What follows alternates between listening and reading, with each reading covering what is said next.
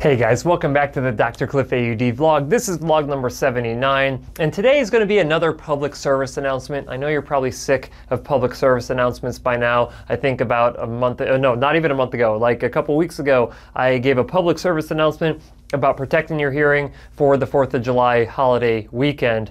But you know what?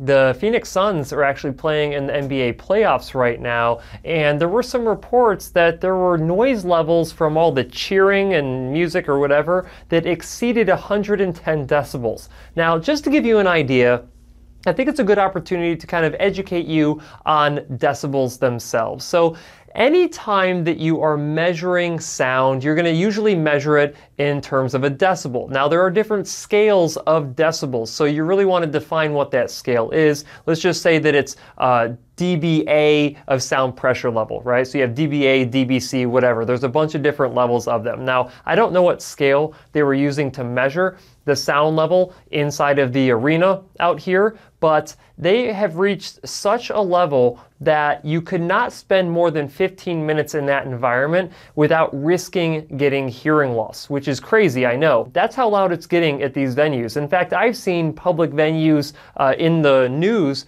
get reported at like 130 decibels or more, which is absolutely insane. I think that's more like NFL stadiums. There's definitely a lot more people at NFL stadiums, but nonetheless, dangerous stuff. So please protect your hearing. Now, you might be wondering, well, how loud is 110 decibels in the case of the Phoenix Suns game? Well, when you start to look at decibels, it's important to understand that every time that you go up 10 decibels in volume, you're actually doubling the volume of something. And so if you go into an 85 decibel environment, you can spend 8 hours in that environment without risking getting hearing damage. But depending on which standards you use, so if you're going to look at OSHA or NIOSH, OSHA is every 5 decibels you increase above 85 decibels cuts the time in half that you can spend in that environment without risking hearing loss. And with NIOSH, I believe it's even a little bit more strict. It's every 3 decibels you go up, you cut that time in half. And so depending on which regulation you look at, when you start getting up to 110 decibels, you can spend 15 minutes or less in that particular environment before risking hearing damage. And I believe 110 decibels is the equivalent to like a chainsaw running and you're not wearing hearing protection. And that's just absolutely insane to me how loud that is. Now, you might not think it's a big deal, but let me tell you this. The best way to treat hearing loss is to never have a hearing loss in the first place. And if you have children that you're taking to these sporting events, whether it's the Phoenix Suns game, whether it's a football game outdoors, whatever the case may be, you better be bringing hearing protection for them. So I have a couple of different types of hearing protection here. These right here are ear muffs that you obviously put over your head. These are great for children specifically, and actually they do sell children's models of over-the-ear hearing protection. So you put it on them and you just leave it there for the entirety of the game, because wouldn't you feel like a jerk if you gave your kid hearing loss by taking them to a sporting event, right? We're all used to having to protect our hearing, or at least getting far enough away from fireworks that you don't damage your hearing, but we don't think about it when we go to these public events in sporting arenas, things like that. But the other ones that are really, really good are these little foam hearing protectors. Now, a lot of people don't put foam hearing protectors in their ears correctly. You essentially have to roll it down, right, to make it really, really skinny so you can fit it inside of your ear canal. And then you actually have to straighten your ear canal. The way that you straighten your ear canal is you reach behind your head, you pull your ear back and out, and then you work that foam earplug deep down inside of your ear canal to where you have about 3/4 of it past the opening of your canal. And then you hold it there. And yes, it's boring, but you hold it there so when it expands, it doesn't work its way out of your ear canal.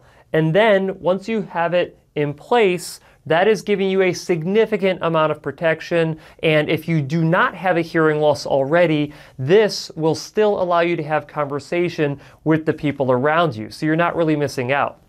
Now, if you don't like the plugged up feeling of having the foam plugs inside of your ears, you can get a filtered earplug that will protect you from the noise damage in these facilities, but still allows you to feel like you're unplugged, and you can even have better conversation with the people around you. Those tend to be a little more pricey, okay? So you're gonna be spending anywhere from probably $30 to $50, maybe even $60 on a good pair of filtered generic plugs. If you go with a custom filtered plug, you're gonna be spending significantly more than that. These guys right here, I think I got them on Amazon for like 20 bucks. I'll probably link them in the description of this video. The little foam inserts, they probably cost like 30 cents for a pair of these. You probably have to buy them in a box that has a number of them in them, but the foam ones work really, really well. They're probably the most protective of everything that you have here, even more protective than these.